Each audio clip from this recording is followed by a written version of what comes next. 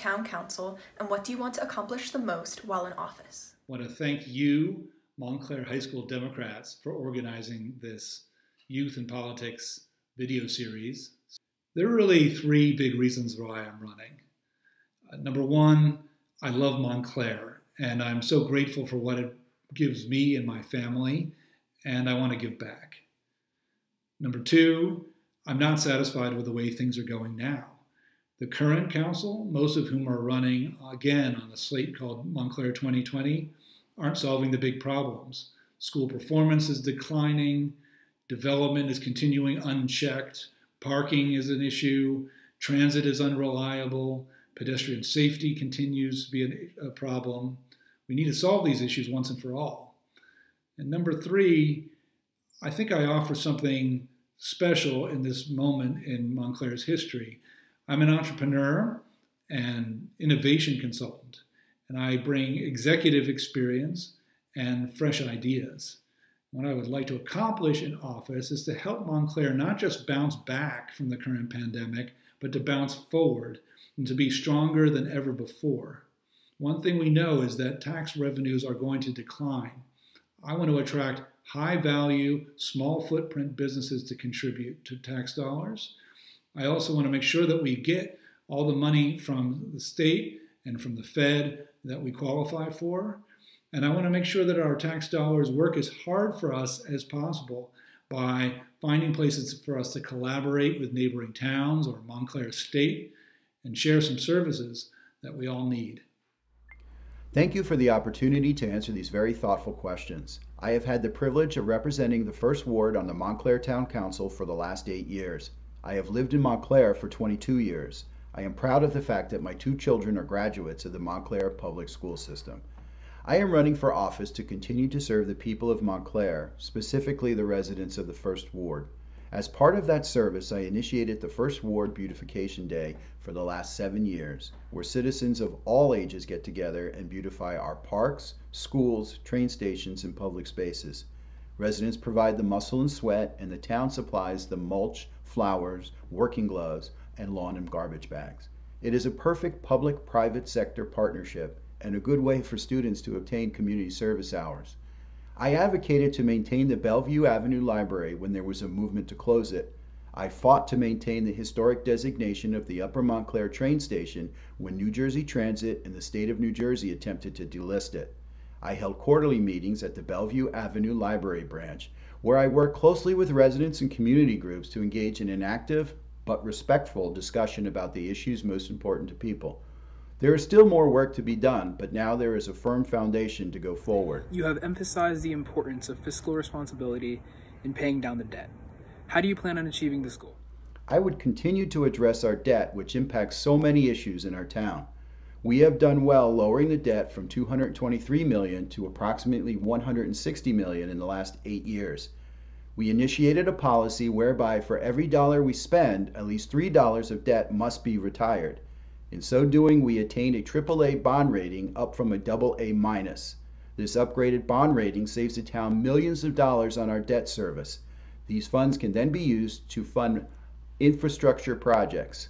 We have also held the municipal tax rate steady. It's been 0 for the last 2 years. Most importantly, saving these monies also lowers the tax burden for all of our residents, ensuring that Montclair is affordable for everyone, which helps to maintain the character and diversity of our great town. As someone who has not held political office before, why did you decide that now was the right time to run for office? The reason I'm running now is that different times require different kinds of leaders. We're moving out of a moment where prudence and caution was the right thing to a moment where real imagination and executive experience will be essential. In the last 8 years, we've seen property values rise 25% here in Montclair. We're coming out of the longest economic expansion in American history. And thank goodness that the council used that time to pay down our debt, improve our credit rating, and give us a foundation and a cushion for what's coming next, because we're going into some turbulent waters.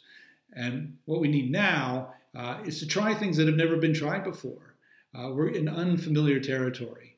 We need someone who's comfortable with bold ideas and has a real executive competence. And that's what I bring. Today, schools are shut down. All non-essential businesses are closed, and people are being forced to practice social distancing due to the coronavirus pandemic. What will you do to try to alleviate the coronavirus pandemic in Montclair, and how will you make Montclair prepared for future epidemics and pandemics? Due to the current pandemic crisis, things must be done differently going forward. We all must adapt to this new paradigm. Now more than ever, it is imperative to have proven leadership to address these novel issues. We must develop a plan to protect our residents should this ever occur again. To that end, I intend to ensure that our town health department begins to stockpile critical supplies, such as masks, gloves, and protective gear, not only for our township employees, but for our residents as well. We must also be creative in how we structure payments for property taxes, water, and sewer bills. Monies must be set aside in the budget so that we are prepared to delay residents' payments when they are hurting most. This is the biggest crisis we face since the Second World War. Here in Montclair, our local government needs to be communicating with residents far more clearly, far more regularly, with greater authority. We also need to be assuming a leadership role in coordinating the activities of government agencies and nonprofits, community organizations, and individuals so that we get the most out of everybody's efforts. And we need to be pulling together information about those people and organizations so that folks who need help can find it, and so that folks who want to give help can give it. Put it all on the township's website. Going forward, being prepared for future pandemics like this, we need to match resources with people far more efficiently. We should probably have a standing list of the most vulnerable residents in town, people who have standing health conditions or lack a local support network or don't have a primary care physician or good health care so that they can get help fast. We should also have a job site so that employers who have jobs available and job seekers can be matched. So I hear stories now where folks who work at restaurants that have been closed for the time being are finding work at grocery stores that we all depend on. With incredibly high rent forcing many Montclair stores to close, how do you plan on supporting small businesses? The most important thing we can do regarding rents for small businesses is to make sure the rents are worth the money. That Montclair is a place that attracts customers, and that Montclair is a place where it's easy to be a business person. That's about solving the parking problem. That's about making permits easy. That's about having responsive government. Montclair famously pays very high taxes in comparison to other towns, but Montclair citizens often feel that the town does not have enough money to pay for repairs to our schools or our roads. Why does this discrepancy exist? What will you do to make sure that Montclair citizens feel that their tax dollars are put to good use? Now that the town's finances are on a more stable footing, there are ample funds to repair and upgrade our town's infrastructure. I have been instrumental in ensuring that we paved and curved more roads in the First Ward during the last 8 years than were done in the last 25. I upgraded the windows and infrastructure of the Bellevue Avenue Library. Much work has been done in our First Ward parks, the Mountainside Park tennis courts and baseball field, the Tours Park baseball field, the walking paths in Yannicka Brook Park. Please know that as a member of the Board of School Estimate, funds have been allocated to upgrade our schools. However, consistent leadership of the top school administration is crucial. As a member of the board for the last 8 years, I work with 5 different superintendents and 6 business administrators.